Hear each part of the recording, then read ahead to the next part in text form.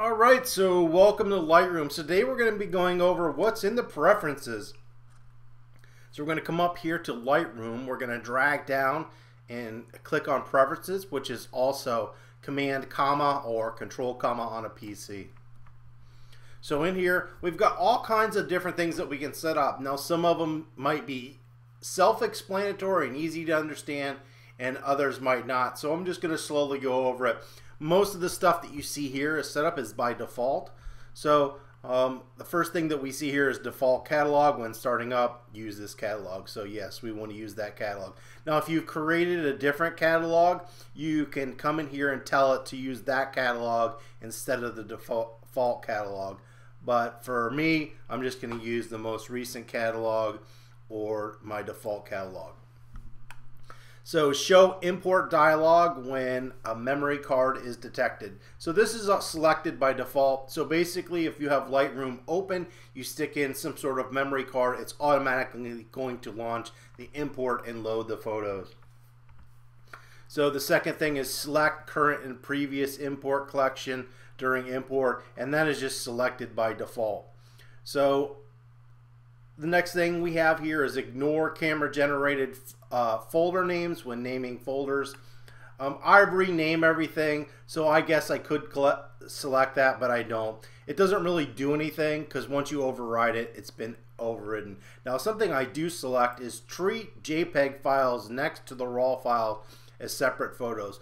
Otherwise, if you have a JPEG and a RAW of the same image, it stacks them on top of each other, and depending on how you have Lightroom set up, it's either going to show you the RAW or the JPEG, and it's just a little bit easier if it's next to it for me to get access to it, because sometimes I want the RAW and sometimes I want the JPEG, and I kind of don't have to fiddle around to pick exactly which one that I want.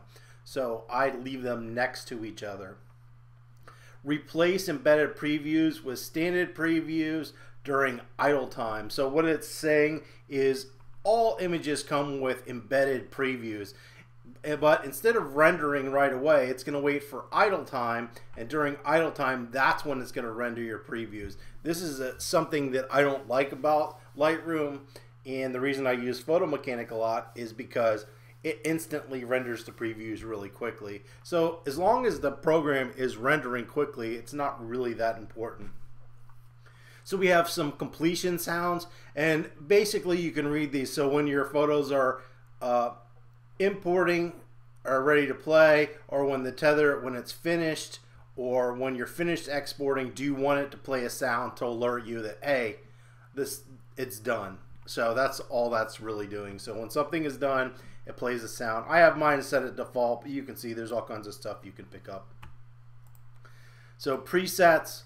So I don't use presets. I think presets are a huge mistake. So I don't ever use default presets. So I don't really have anything set in this, is what you'll see.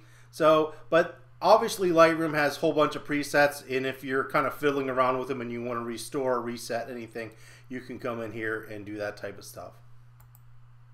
External editing. So external editing, like sending something to Photoshop. So you can see here I have picked the PSD format is how I want it to get sent into Photoshop. I want it to be converted to Adobe RGB because that's my working space in Photoshop. I want it to be 16 bits with a resolution of 300. You can also do a secondary external editor, but I don't use one, so this is just randomly set. So here, stack with original. So all this stuff is really not going to matter, but basically stack with original is you're going to take your RAW file and your PSD file and load those right on top of each other. Just like I told you it does with the JPEG. This isn't a huge issue because I don't use Lightroom as my main browser. If I did, I would probably uncheck this so it does not stack, because I'm not a huge fan of stacking. Alright, and so the last thing that we have here is edit external files. So you can come in here and tell this exactly how you want to edit or change the name of external files when they get sent over to one of these programs. So whatever you want it to do it will do as long as you come in here and tell it how you want it to behave. So import DNG at creation. I don't really use DNG ever, but so we're going to have the choice of using capitals or non-capitals, compatibility with Camera Raw 7.1 or later, JPEG preview size. You can come in here and change that. So embed fast load data. So this is kind of like a compressed version of the preview, or if you want it to embed the raw underneath so you can always come back. So basically it's going to keep your raw file and your DNG in the same file. So if you want to do that, you can go ahead and click that, but that's not something it matters to me because I don't use import data, but that's going to be easy for you. So for reading metadata, so we have here is different things. So we can check this and it will use, it looks like that's a period, but I can't really see it, as a keyword separator, or would you rather have this slash as a keyword separator? That's just up to you. It's not going to really matter that much. So here in file name generation, treat the characters as illegal. So you can't use that. That would be illegal. Replace illegal file names with a dash. When a file name has a space, leave as is, or you can change it to something else. All that's personal preference, and kind of depending on your work. So I work on a Mac, and spaces and stuff don't really matter. Interface. I have no idea what these end marks are. So if anybody knows what end marks are on the panels, I'm guessing is something to do these little dilly dads over here, but I'm not positively sure. So you can change the font size in the panels so it's easier to read if you can't see good like me. So lights out, so this is changing the color. So here where it's black, I can change it to gray or white or whatever I want. Same thing with the dim level. So all that's easily changed. So our background, we can change the background colors there. Keyword entry, so separate using comma. That's just standard, so I would just leave comma. Film strip, so you can pick and show like what you want. So if you are stacking, it will show how many are there. So any of this stuff is easy to read over. If you want it, you can get rid of it. Like show photo info tool tabs. I'm going to remove that because it drives me nuts. Tweaks. So zoom on click point to center. That was actually turned off. That's something that I've turned on. So use typographic fractions. Swipe between images using the mouse and trackpad. So just some basic things.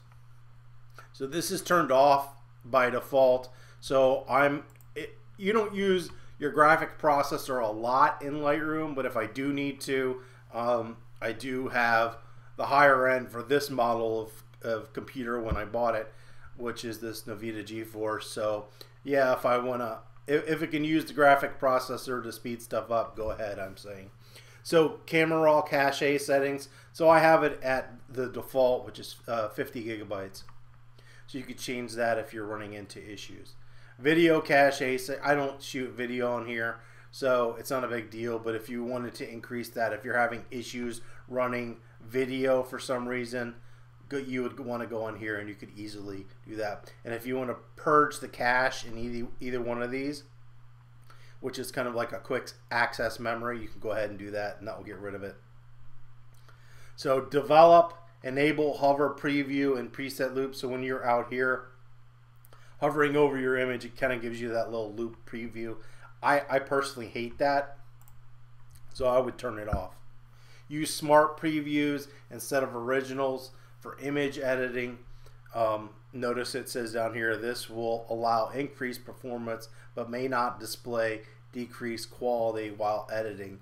So this is something I would not want turned on. I want basically the best quality that I can find.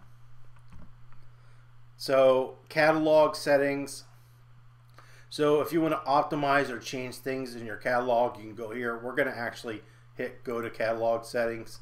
And so we'll come here to general, and this is your basic catalog settings. If you want to change when Lightroom updates or backs up its own catalogs, you can come in here and do that. So file handling, so it's giving you some information on just the catalog, on how it loads and what it does basically until you go in there and change something. This is its default. I'm not going to change that. And then if you have any changes for metadata or any of this stuff, which I don't use, but if you're going to use face detection, you can turn that on. So EXIF information, when you change stuff, does it change that date or time of when you did it, so it has a edited time in it. So there's stuff in here. If you want to use it, feel free to change that type of information. I don't know how to get, I don't think you can get back. So we're going to go here back to preferences, Lightroom Sync. So this is if you're using like an iPad or a phone and you have images and you want to sync your photos between Lightroom Classic and just the basic Lightroom on an iPad, you're going to want to fill this stuff out, and that's how you're going to sync the stuff over a cloud. And if you're using a proxy server network, you would do this. I'm guessing that 99.9% of people are not going to use this, and if you don't know what that means, then you're not going to be ever using it. So hopefully this is a little bit helpful. We've kind of gone through some of these basic settings in Lightroom and sort of given you an idea of what some of them do. Some are helpful to change and some don't really matter. And the rest are just looks on how you want something to look. So if you have any comments or questions, you can leave those below, and don't forget to subscribe.